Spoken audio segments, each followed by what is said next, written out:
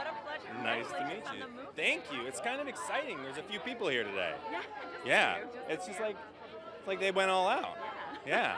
But I mean, isn't it so fun to be a part of like this phenomenon? It is. I mean, I have to say the fans were amazing. Like as soon as it was announced, they were so welcoming, and even though I'm playing the bad guy, and they're all gonna hate me in a matter of weeks, that they've been really great, and and it's all over the world.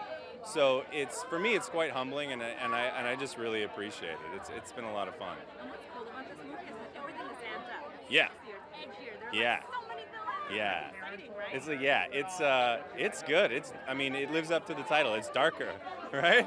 It's still steamy and it's still sexy, but it's a bit of a thrill ride too. And tell me about the fans. I mean, when you see the band and you go to the masquerade ball, they're Yeah. so wild for everything. I was at the masquerade ball and I was doing this like 360 video thing, and it was a swarm. They were following me around, and first of all, they're all so kind.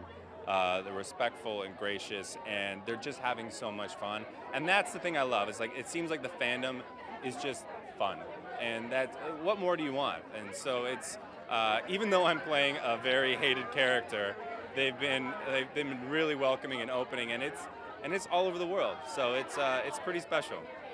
You don't play a hated character until later on in the movie. I mean, You know, you're I like, start off, you know, pretty great boss, bringing coffees. You know, I think he's a great boss, and just a little misunderstood maybe. Yeah. Best boss in the Exactly it. world. All right, thank you so Thank much. you. What a pleasure.